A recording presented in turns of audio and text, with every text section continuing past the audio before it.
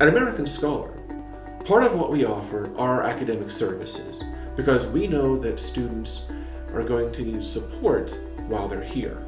The first and most important part is English as a second language. We have our own ESL instructors. They always have the option to get additional lessons in ESL, to practice reading and speaking and listening with our staff and with fellow students.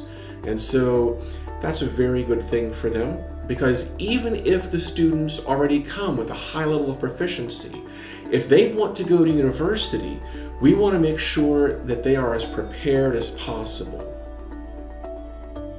The approach that we take with ESL is to provide the students with the ability to actually improve their own English outside the classroom in addition to inside.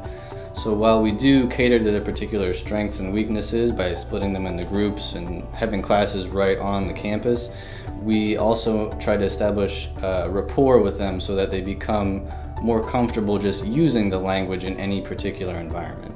So when we can establish that with students, the idea is that it creates a sort of snowball effect where they become more willing to speak up in the classroom and ask their teacher questions. And when they do that, that both improves their English and helps them in that particular class. The second part of our academic services is tutoring. And tutoring is going to be very important, not only to make sure that you can ask questions about your assignments or topics that maybe you didn't quite understand, but also we want to make sure that you understand how American school works, what American teachers are going to be looking for, and therefore how to properly study and prepare. We know where international students are coming from, we understand the kind of issues that they sometimes have, and we are prepared to help with that. The last part, and in some ways a critical part, is our academic advising.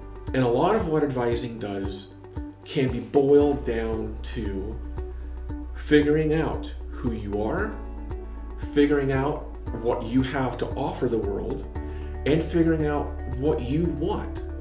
And ultimately, that is part of what the roadmap for advising does. It helps you to develop that self-awareness, to develop those skills, and to then demonstrate that this is who I am and what I have to offer and where I want to go.